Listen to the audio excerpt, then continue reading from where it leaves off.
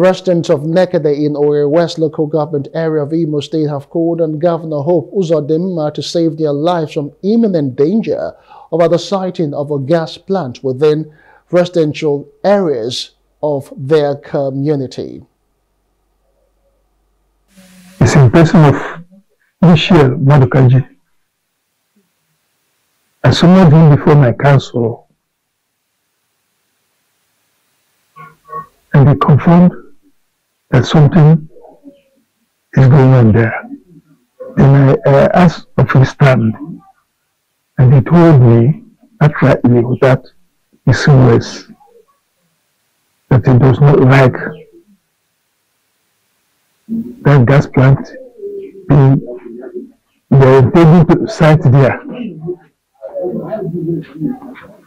I said, okay, ask the oldest man of that clan, what have you done?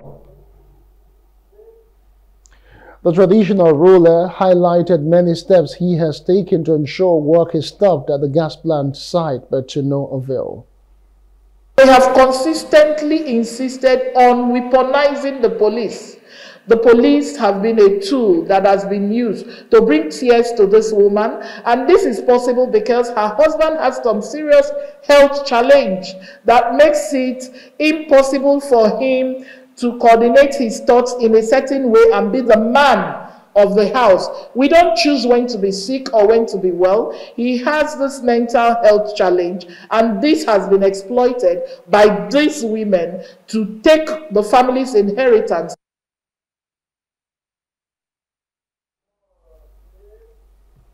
Both the civil society organization and residents of Nekede community are calling on the governor and other relevant authorities to quickly intervene.